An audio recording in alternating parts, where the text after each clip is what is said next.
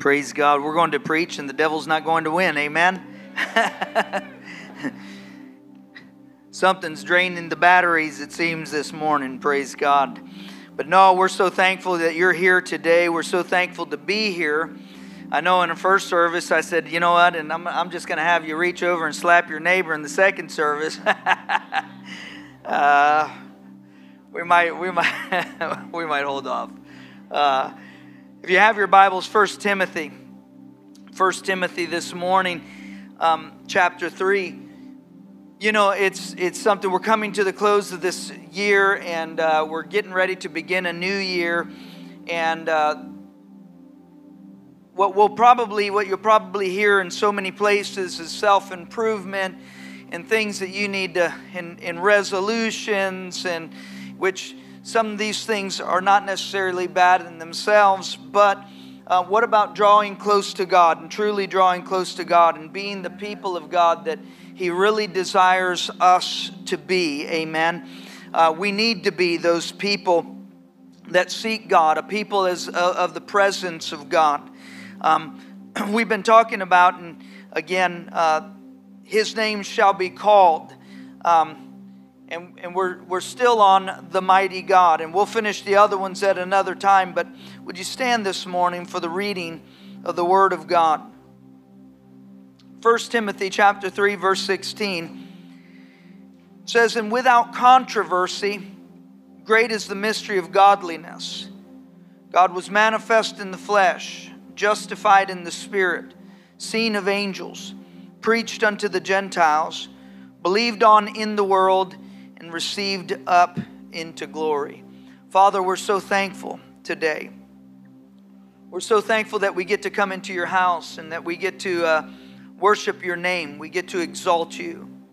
We're thankful that, God, that we have access into the throne of grace because of what you have done for us, Christ. I pray that, God, that we would never take for granted what you've done for us and how that you have set us free. How you set us free to serve you, to worship you, to live for you continuously. And I pray that, God, that your Spirit, Father, would just be upon us. And again, I pray, Father, for the spirit of wisdom and revelation and the knowledge of Jesus Christ, that we may draw closer to you, that we may come to know you in a greater way. We thank you for it all in Jesus' mighty name. Amen and amen. Well, let your neighbor know that you're glad that they're here with you today. Oh, praise God. I'm not giving you a license to abuse. Praise God. Truly it is, without controversy, a great mystery that God would reveal Himself in the way that He has revealed Himself. Our verse, our foundational verse this morning has been Isaiah chapter 9 in verse 6.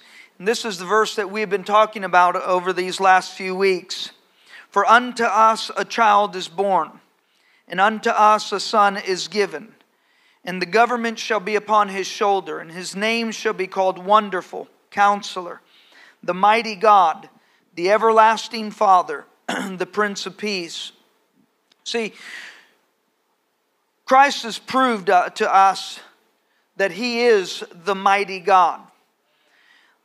And we're going to see just a little bit of more of that confirmation this morning as He is confirmed through His Word. But more than just through His Word, through who He is and how He lived. The passage, as we said, that we got our text from, says to us that unto us a child is born. A child. Think about this. What can that do? A child. A child that is feeble. A child that totters through, because we call them toddlers because they just kind of toddle around and they wobble here and there. And to think that God would come and subject Himself to such humility.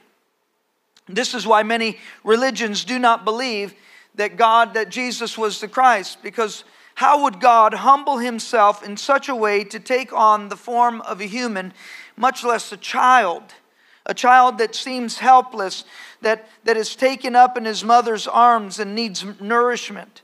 A child that's newly born. Think about this.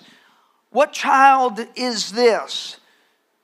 A child that is going to deliver us. We would not even think in our own way. If we were to think of God coming in some way, we would say that He must come as a conqueror. He must come and show and reveal His power right out. But the prophet he continues and he says, unto us a child is born. And then he says, unto us a son is given.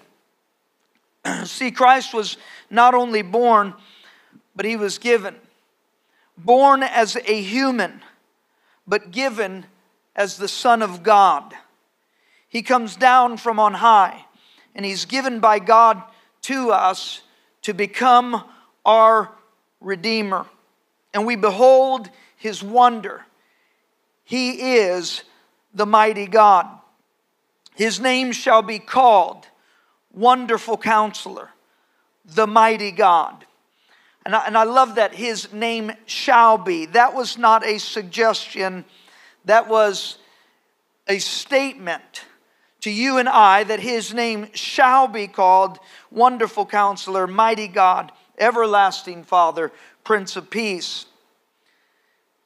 He says to us, and it truly is, without controversy, the mystery of godliness that is seen in the way that He came. Now we look through history in the church, and we want to see, is there enough evidence that could substantiate the claim that Jesus is God? The child that is born, the Son that is given, came into the world, and He entered into this fallen world against all sin. See, for 30 years and upwards, He struggled and wrestled against the temptations, more numerous and more troublesome than you and I have ever known, than a man could ever declare. See, Adam fell when it was but a woman that tempted him. Eve fell when a serpent came unto her. But Christ, the second Adam, He stood invulnerable against all the spears of Satan. Though He was tempted, as the Bible says, in every point like as we are. And yet Satan did not hold anything back. He spared nothing when it came to Christ. And yet Jesus stands as a conqueror who overcame all things. In Luke chapter 4, and if you would turn with me, I want to take just a closer look at what Jesus had overcome.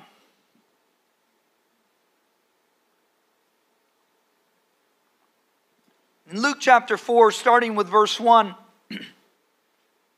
immediately after His baptism, the Bible says in verse 1, and Jesus, being full of the Holy Ghost, returned from the Jordan, and was led by the Spirit into the wilderness, being 40 days tempted of the devil, and in those days He did eat nothing, and when they were ended, afterward He was hungry.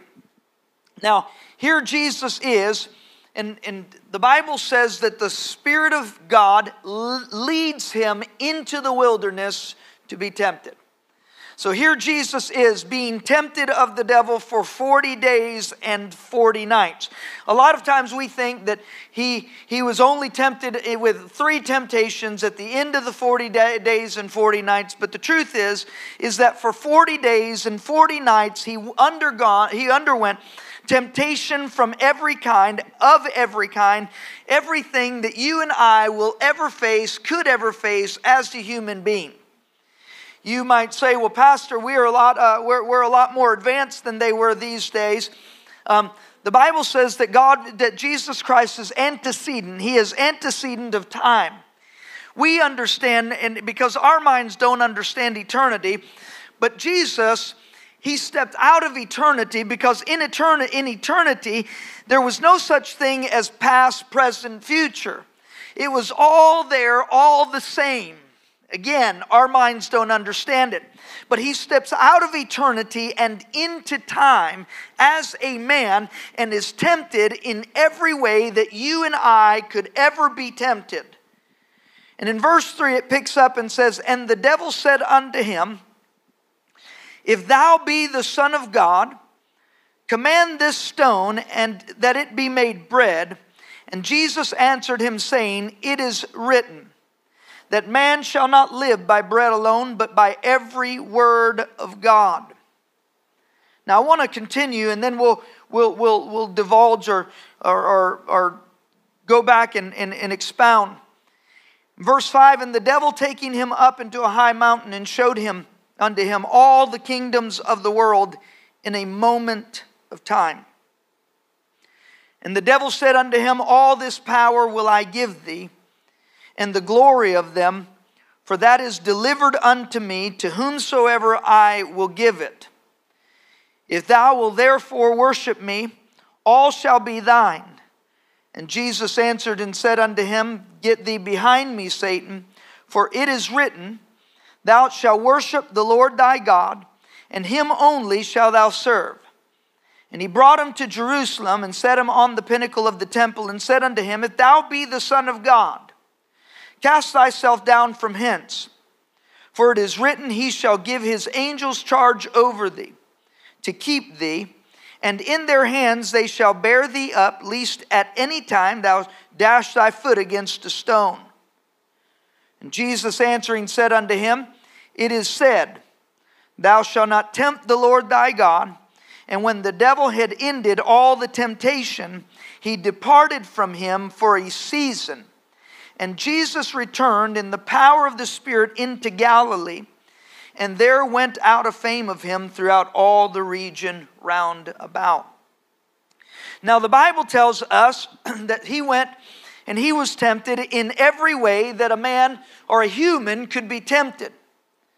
But here's the temptation that is even beyond the human.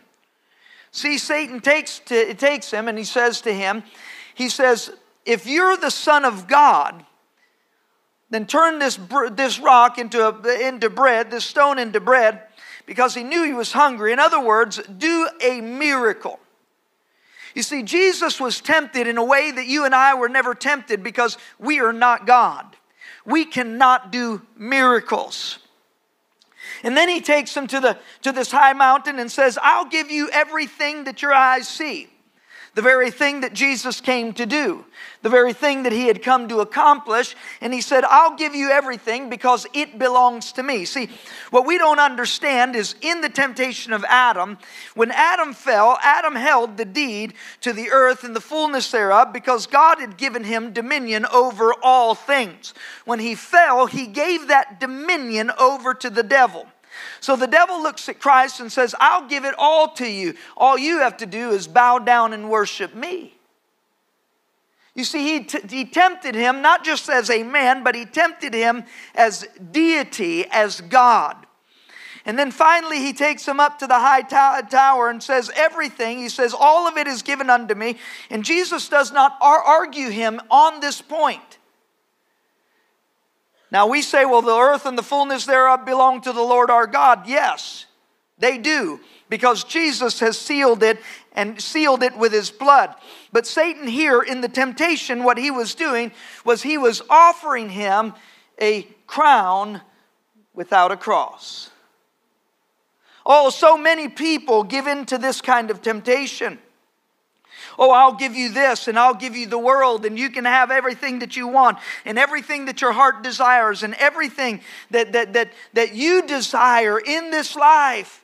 And you don't even have to work for it. All you have to do is just give your soul to me, Satan offers. And the world tries to offer us all of these things, a crown without a cross. But see, Satan he had stood toe to toe with Satan in that wilderness, in hand-to-hand combat. He fought against Satan on the pinnacle of the temple.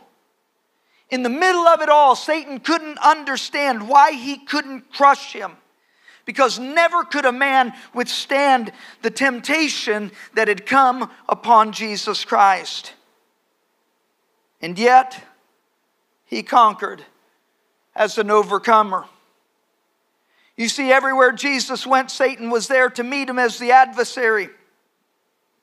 And yet Jesus continued to establish himself as the overcomer, the conqueror, the mighty God.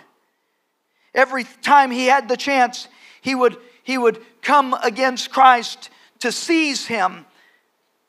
And finally, in the Garden of Gethsemane in Luke chapter 22, we read in verse 39, "And he came out and went, and he was wont to the Mount of Olives, and his disciples also followed him. And when he was at the place, he said unto them, Pray that you enter not into temptation. And he was withdrawn from them about a stone's cast, and knelt down and prayed, saying, Father, if thou be willing, remove this cup from me. Nevertheless, not my will, but thine be done. And there appeared an angel unto him from heaven, strengthening him. And being in agony, he prayed more earnestly. And his sweat was as it were great drops of blood falling down to the ground. And when he rose up from prayer, he was come to his disciples, and he found them sleeping for sorrow. And said unto them, Why sleep ye? Rise up and pray, lest you enter into temptation. Let me just give you just a nugget right here, just a key, if you will. You see, Jesus has undergone temptation in every way and without sin. And he tells his disciples on 2 occasions in these few verses that we've read, he says, pray that you enter not into temptation. I believe that the reason why so many Christians fall to temptation and succumb to its power is because they don't pray. Oh, we pray our little lay me down to sleep prayer or pray over our meals, but we don't really pray that we're not led into temptation. See, Satan had come to the place where he crushed him until his sweat was like great drops of blood. And Satan continued to press him. He wanted to crush him. He wanted to finish him. Jesus even comes to that place. If it's possible, remove this from me. But nevertheless, these words were uttered from Christ. Not as I will, but as thou wilt. Satan was repulsed. He hated the fact that he could not defeat him in the temptation. He hated the fact that even though he gave everything that he had, opened up his arsenal and spared nothing against Christ, it seemed as if nothing could penetrate his being. Christ seemed to say, depart from me, get behind me. And Satan had to flee from him even for a season. See, Christ, in all of his conquest over sin, doesn't seem to outright just declare, this is me, the great God, the mighty one. But he does, not so much by what he says, even though he declared himself to be God. But as we've said, actions speak louder than words. He proved he was God by what he did. You see, anybody can claim to be God, but who can prove it by their actions? Anybody can say that they're God, and many have come and said that they are Christ and come and follow me. But none of them have been able to prove it or live it out. Only one, and that is Christ. And Christ was never overcome. He defeated. There's no creature.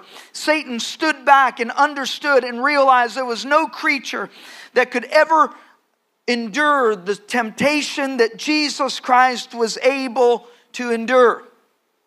No human being You say, well, what about angels? Let's look at the angels of heaven. How temptation entered there, we're not exactly sure. But the Bible says that in Satan, there was iniquity found. Because one day he stepped in front of the mirror and he looked at himself and thought, how handsome I am. And I should be the one that takes the place of the Most High. And I shall be the one that is seated there. And Satan, the deceiver, the tempter, then begins to look at the angels, those that were created along with him. And because he was the most glorious of them all, begins with his tactics and his silver tongue and begins to deceive. As the Bible says, he drew with him a third part of the stars of heaven, and a third of the angels were tempted and were deceived because of the tempter himself. Man could not withstand him. Angels could not withstand him. But there was one who stood, who was the mighty God. He was in the flesh, but he was God of gods, the everlasting God, the mighty God. And he could not be crushed by the temptations of Satan himself. The angels fell and succumbed to the temptation of Satan. We look at man. His temptation in comparison was so slight, so small. And yet he fell. There's not a creature that can stand against temptation. You say, I can stand. No, everyone will yield to the temptation if it's strong enough. Everyone has a breaking point. You say, I would never give in to the temptation. You see, Jesus said, apart from me, you can do nothing. One thing I've realized in this life is this. And I've talked to my wife and we've been discussing this, and I've told her even as of recently, I don't understand. The only thing that I can say, the only reason I am where I am and that I'm able to do the things that I do, and the only reason that I can stand here before you today is because of Jesus Christ, and to Him be all the glory. I was telling her, I said, I have to give my life to God. I have to make sure that everything that I do is for the glory of God, because everything where I am today, every temptation that has ever come against me, everything that I've been able to overcome has only been because of Jesus Christ and what He has done for me. It has only been because of the Spirit of God directing my steps. He is the one, the Bible says, His word is a lamp unto my feet, a light unto my path. And He has walked me through those dark places and around the places where Satan would have liked to trip me up. The places where Satan would have led me astray. The places where where temptation would have consumed me or overwhelmed me and crushed me. And I would have fallen. It is only because of Jesus Christ and the Holy Spirit in me that I have not been crushed. It's only because of Him that I'm able to stand before you today. And I'd better never, and none of us better had never walk away from that or take that for granted, because as soon as we do, we will be overwhelmed with the temptation of that tempter. But Christ stood. Seems to me that in His standing, He proved Himself to be the mighty God, omnipotent, all-powerful, against even the greatest of temptation, even the deceiver of the brethren. It is Him whom the angels stand before with veiled faces, and they cry, Holy, holy, holy is the Lord God Almighty. Hebrews chapter 4 and verse 14 says, Seeing then that we have a great high priest who has passed through the heavens, Jesus, the Son of God, let us hold fast our confession. For we do not have a high priest who cannot sympathize with our weakness, but was in all points. was in all points. Let me say that one more time. But was in all points tempted as we are, yet without sin. Let us therefore come boldly to the throne of grace, that we may obtain mercy and find grace to help in time of need. You see, he was tempted in all points as we are, yet without sin. And there we find the secret, that we come boldly before the throne of grace, that we may obtain mercy and find grace to help in time of need. You see, a lot of times people say, well, this grace thing is just a covering or an atoning for sin, but it's more than that. It is the grace of God that comes upon us, that God gives us and empowers us not to succumb to sin, but to overcome sin. You see, all of us have sinned and fallen short of the glory of God. But if we're going to overcome sin, it is by the grace or the empowerment of the Holy Spirit in our lives. If all of this and all of these proofs still seem insufficient, then what more needed to be accomplished by Christ to prove himself? Let's look at Galatians chapter 3. In Galatians chapter 3, starting in verse 13. Christ has redeemed us from the curse of the law. And there is a great mystery in this portion of Scripture. And as I said in first service, I will not be able to expound on it completely, but I'm going to give you just a nutshell, if you will. He says, he has redeemed us from the curse of the law, being made a curse for us, for it is written, cursed is everyone that hangs on a tree, that the blessing of Abraham might come on the Gentiles through Jesus Christ, that we might receive the promise of the Spirit through faith. Brethren, I speak after the manner of men. Though it be a man's covenant, yet if it be confirmed, no man disannulleth or addeth thereto. Now to Abraham and his seed were the promises made. He says not, and to seeds as of many, but as of one, and to thy seed, which is Christ. So God makes us a covenant. He makes a covenant to Abraham in this passage. And that covenant was, as we're going to see, it was 430 years before the law ever came onto the scene. Some say, well, what do you mean that God revealed Christ unto Abraham? Abraham understood clearly what God's plan was for you and me.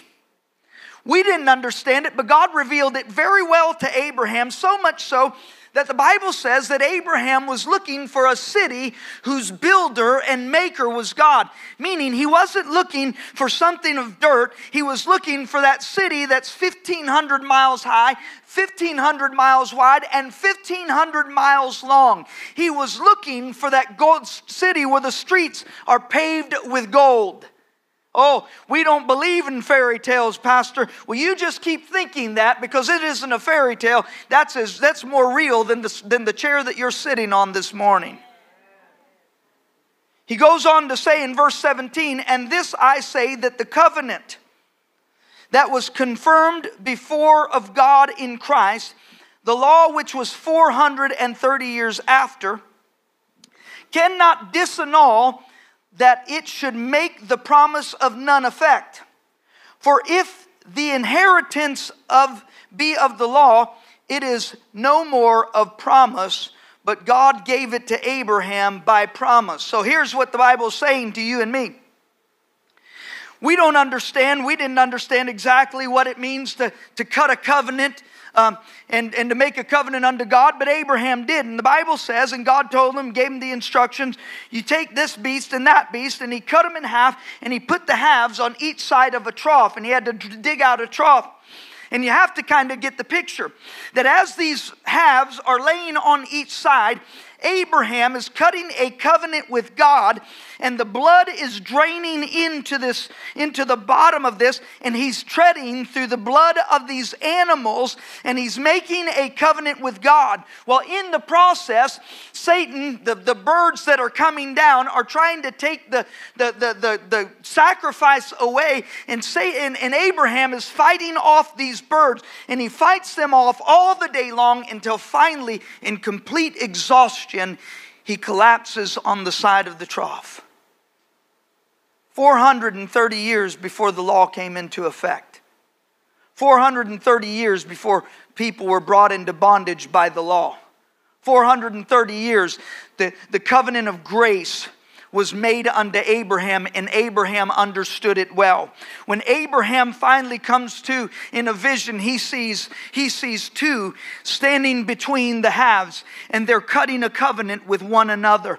See, it's not that Abraham cut the covenant with God, but the Son and the Father were cutting the covenant. They were finishing the covenant, walking between the halves, in between the blood. What it represented was all of these years later, that covenant, all of this was just foretelling.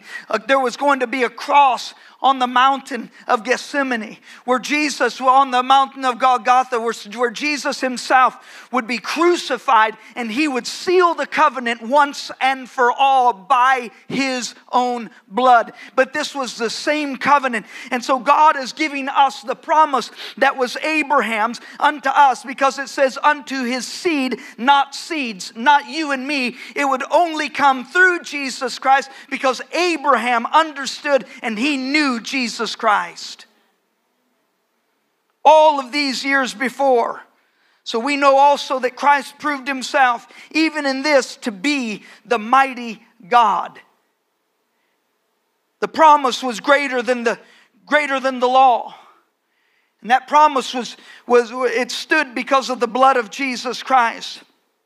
All the sins of all the people were gathered upon his shoulders. And just as we see all that he had taken upon himself, the Bible says he bare them all on his own body on a tree. All of the sins of the world, even as the blood drained into that trough, all of the sins of the world came upon Jesus Christ.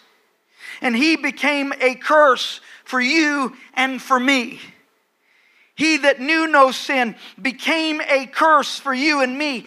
And he, as the wrath of God came against that sin, wave after wave, he stood and he withstood, and he stood overcoming all of this because he alone was God.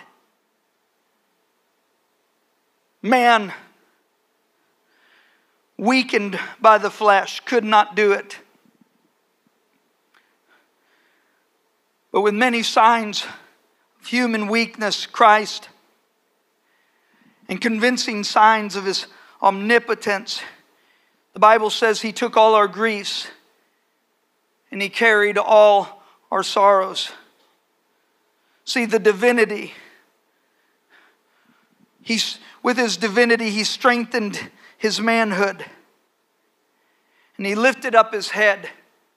And he withstood all so that you and I could be free as a conqueror. He put the sins of his people to public execution.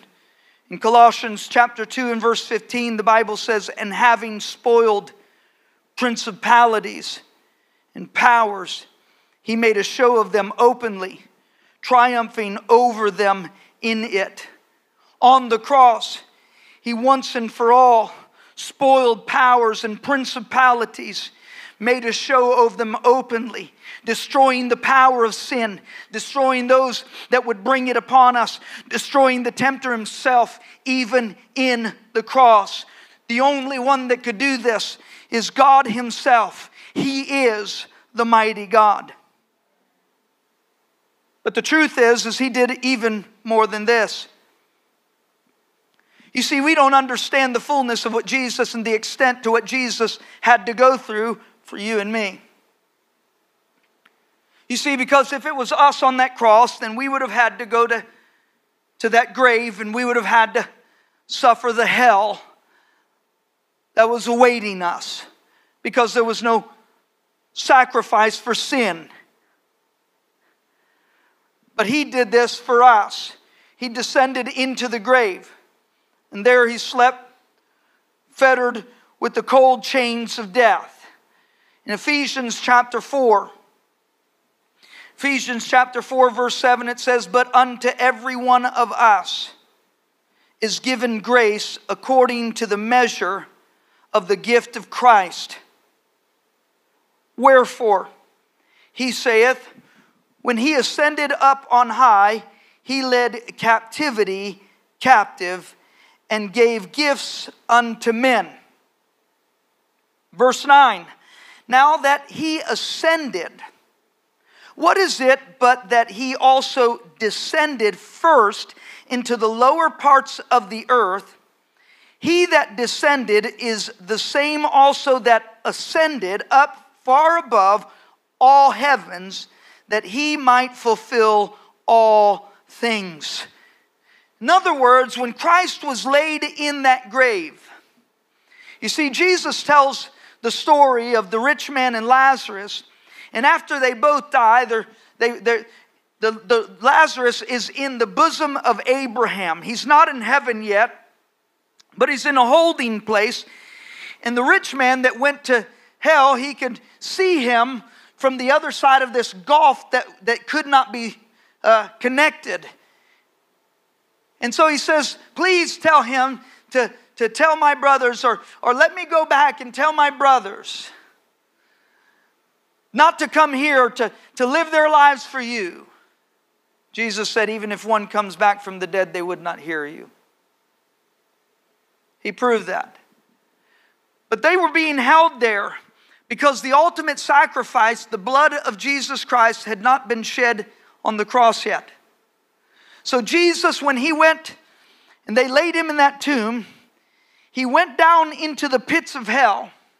He took the keys from Satan himself, and He took and He led all of those who were being held captive there, and He led captivity captive.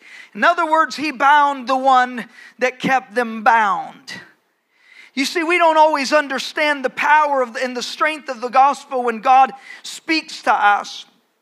But Jesus Christ went into the pits of hell, and then He led those and He set them free. The sunlight on the third day began to glisten. And all of a sudden, the bands that held Him there were broken as if there was nothing there. And the Lord of life and the Lord of glory arose. And corruption His body did not see, because they were not able to hold Him, and death had no hold. And He says, "Death, where is your sting?" You see, death could not hold Him. The plague of the grave could not keep Him. And he of all, He destroyed the destroyer. As I said, we don't understand the power of the mighty God. When the Bible talks about He destroys the destroyer, He swallows the swallower. Satan is seen as this swallower of worlds. We see this maybe in Marvel movies. How he swallows worlds, and all the people are afraid of him, because if he ever gets a hold of them, there will be nothing left. In other words, he just leaves death and destruction in his path. Well, the Bible talks about God swallowing the swallower.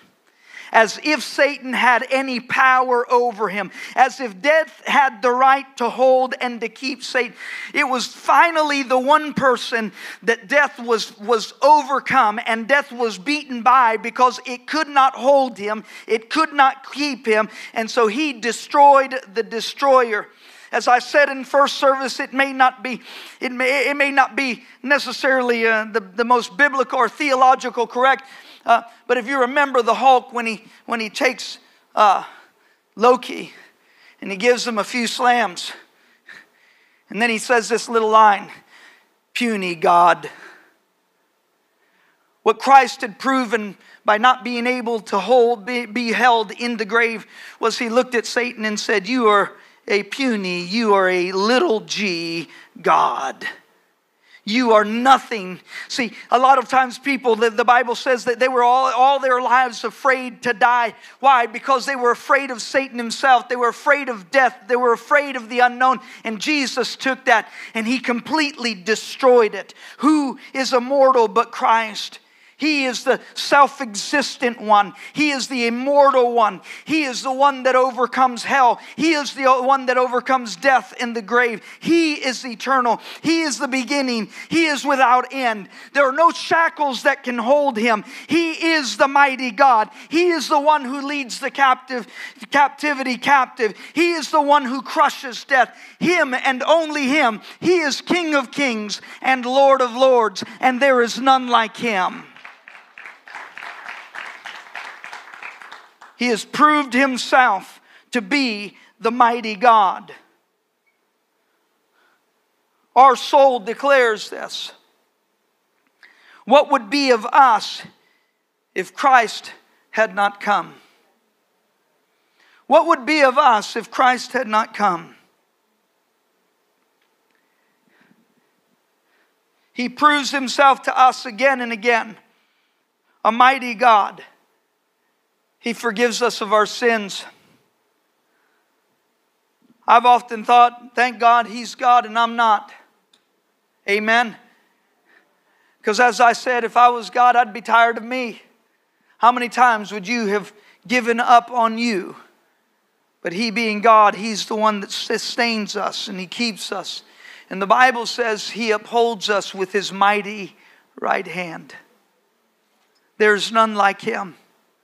You see, we experience that love, that forgiveness, that grace, that mercy that relieves our conscience because he forgives our sins. He sets us free from the guilt and the grief that would swallow us and consume us. He sets us free from the power of temptation even. If we will but hold to him and trust him, seek him, he will deliver us. Things that were impossible for us to accomplish at one point, he has imparted to us by his Holy Spirit that is in us. It's his grace, it's his fullness that he's promised unto us. And he's given it to us freely. We have experienced the power of the mighty God. Our soul declares what he's done for us. And what he's done for us could never have been done by a mere man. Only by the mighty God. Oh, if we could but see for a moment where we would be without him. There would be no gratitude that we could offer him that would satisfy the longing of our soul. He's washed our sins. He's made us whole. He must be God.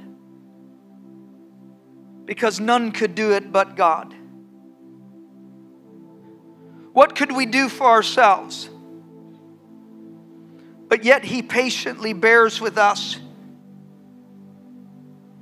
He blesses us with overflowing blessings. He forgives us freely. He enriches our lives. He must be God. And then he crowns us with righteousness. He is the mighty God. Would you stand?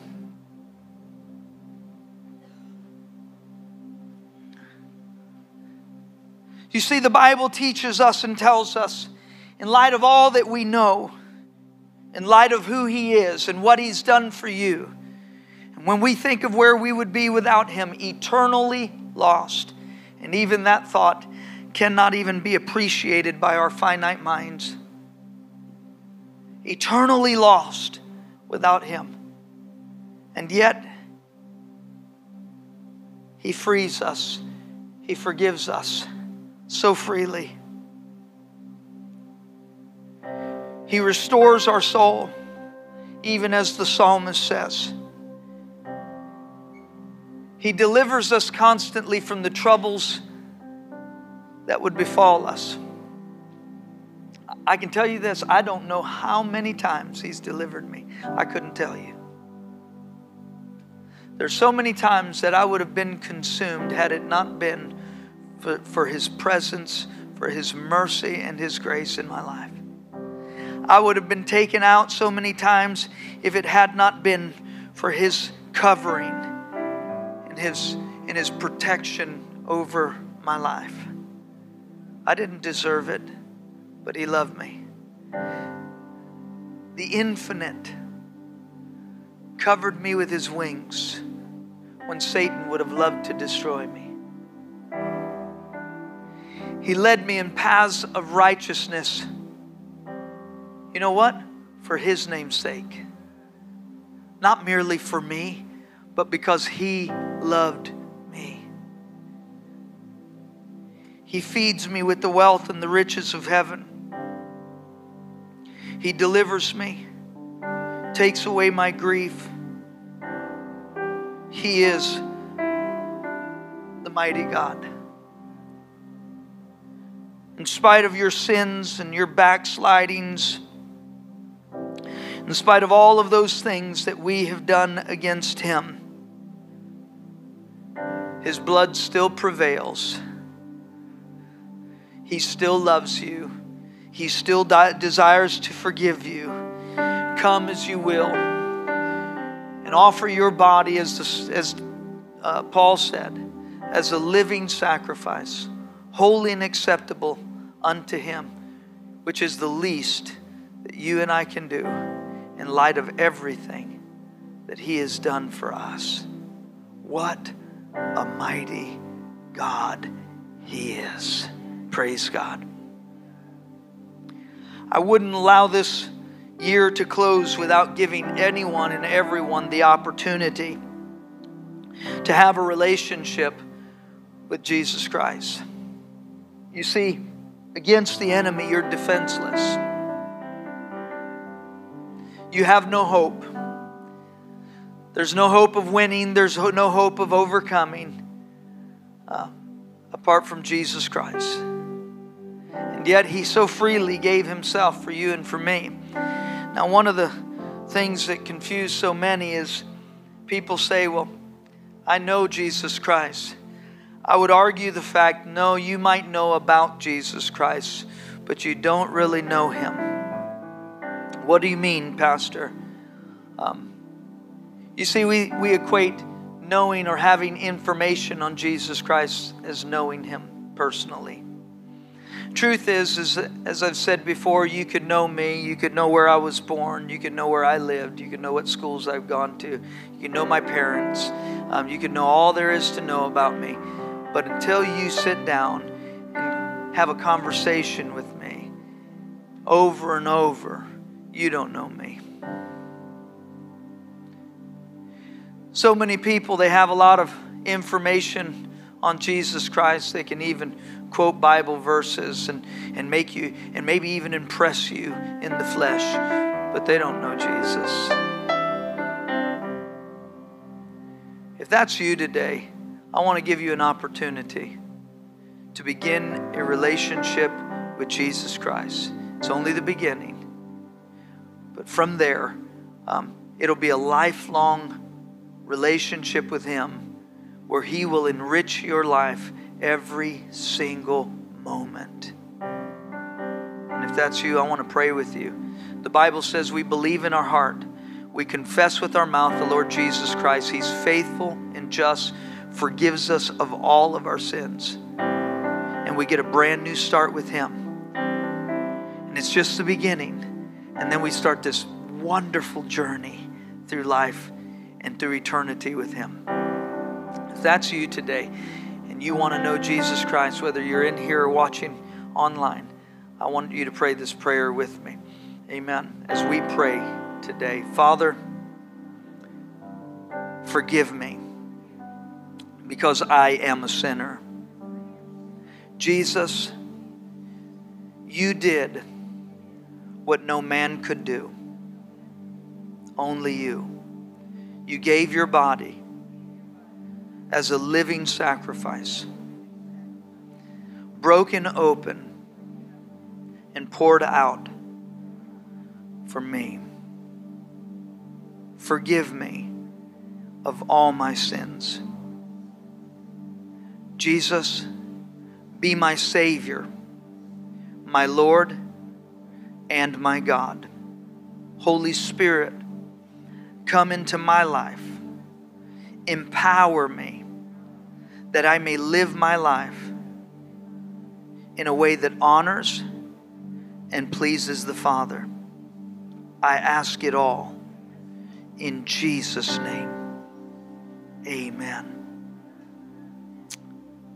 Father, we're so thankful, God. We're so thankful, God, in this moment. We're so thankful. We're so thankful, God, because of what you've done for us, God.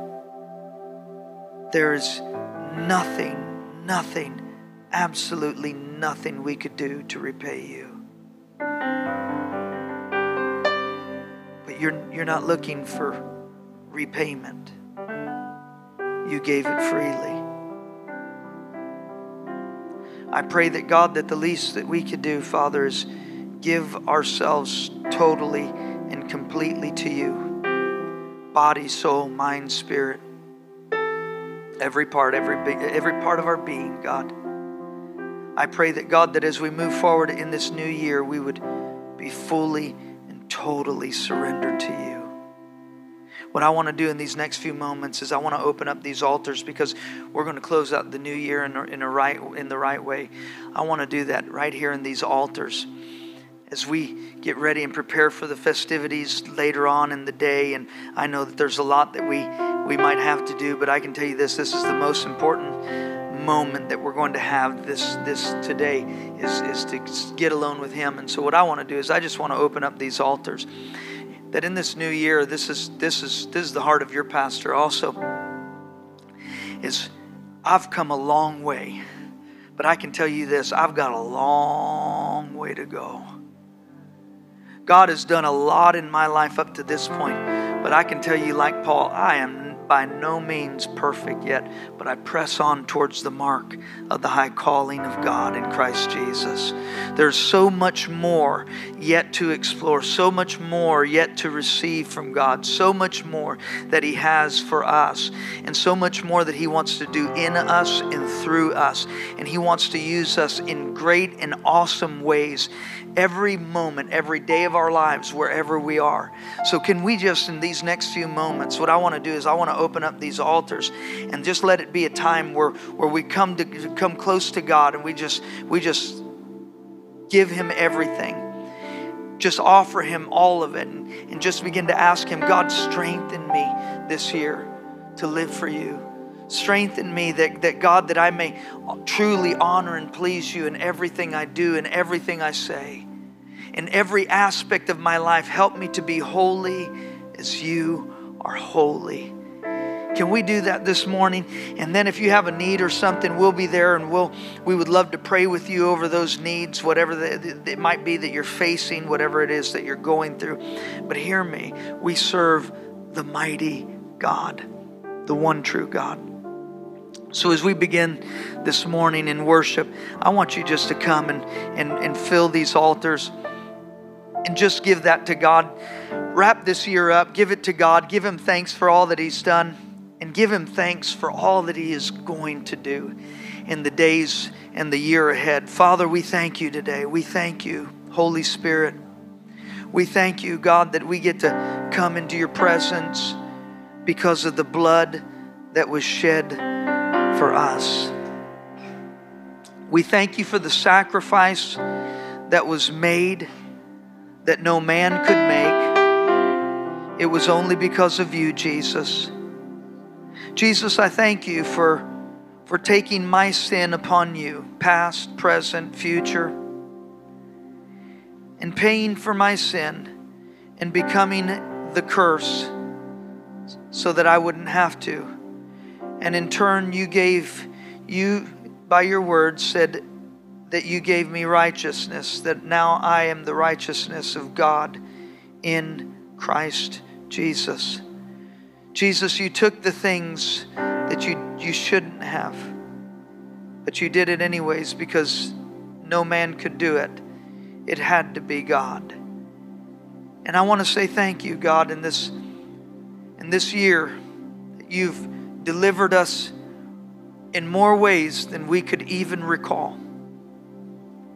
And yet we stand here, God, powerless, but only, Father, by your Holy Spirit that is in us, able to overcome every test, every trial, everything that the enemy would bring against us, because of your Holy Spirit and power that resides in us.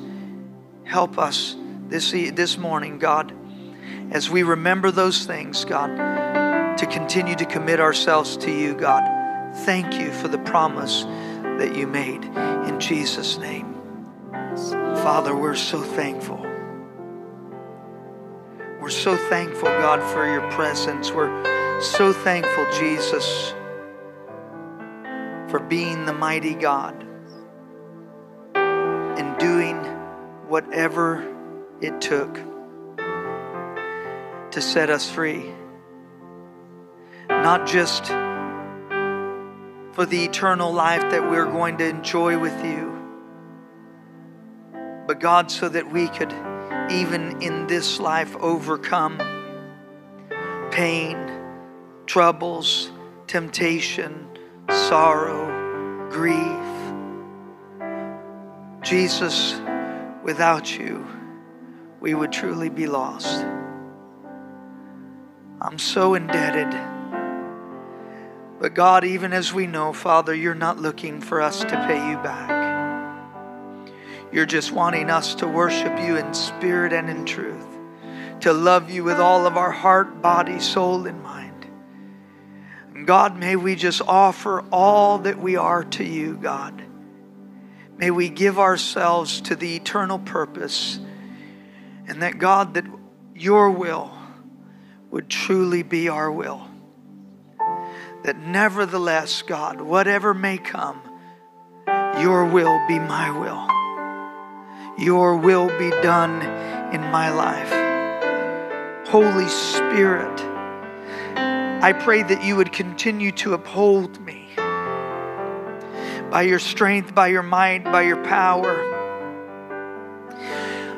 Father, I pray that you would uphold us by your mighty right hand as you have so graciously done.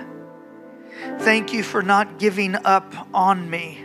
And I pray that, God, that in your hand, Father, I may stand under the power of your Holy Spirit and finish the work that you've called me to do. Each one of us, God, that, Father, with greater purpose, with greater urgency, let it be truly, Father, a fire that's shut up in our bones, that, God, that we cannot hold it in. We cannot keep it in. But God, let the power of your Spirit in us, Father, be seen through us. Set us aflame, O God, our God, the consuming fire, the swallower of the swallower, God, the King of kings and the Lord of lords, the mighty one, the great I am, the lily of the valley, the lion of the tribe of Judah. Oh God, the one that there is no other, the rock of our salvation. Oh God, in Jesus' mighty, mighty name, let your Spirit arise in us, oh God, your people. Let us see, Father, what is ahead for us. Equip us for the battle. Help us to stand on our feet, oh God, under the power of your anointing, God, as we move forward, God, into a lost world, in a dark world, and shine a light so bright that darkness cannot comprehend it, but it overwhelms the darkness, oh God. Oh God, in Jesus' mighty name, commission us again. Call us by your Spirit today. And lead us, God, into this new year, Father, into this new chapter of our lives. God, with greater joy, Father, with greater zeal for you, God. With a greater dependence upon you, God. Knowing, Father, that everything that we are and all that we'll ever be is because of Jesus Christ today. Oh, we give you all the glory. We give you all the glory. We give you all the glory. We give you all the glory. We give you all the glory. We give you all the glory today. We give you all the glory. And one day, Jesus, one day we'll cast our crowns at your feet. To you and you alone are worthy of all the praise. In Jesus' mighty name. Hallelujah. Hallelujah.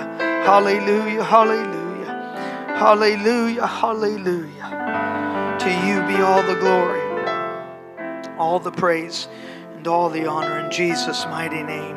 Amen and amen and amen. Praise God. He's worthy. Amen.